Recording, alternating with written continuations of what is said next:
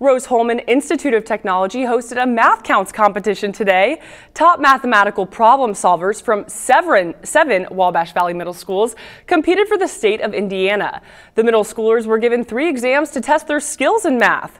The 4 students with the best scores will represent Indiana at the National Mathcounts competition in May in Washington, D.C. School officials say this is a chance for the students to think about what they may be interested in the future. Very exciting to see kids here that are interested in math, and we're hoping that exposing them to Rose-Hulman will get them more interested in STEM, and maybe they'll join us in a few years and become a future engineer. 4 Vigo County middle school students were among the top 20 finishers in the competition. Honey Creek Middle School had 3 finishers and St. Patrick's had 1.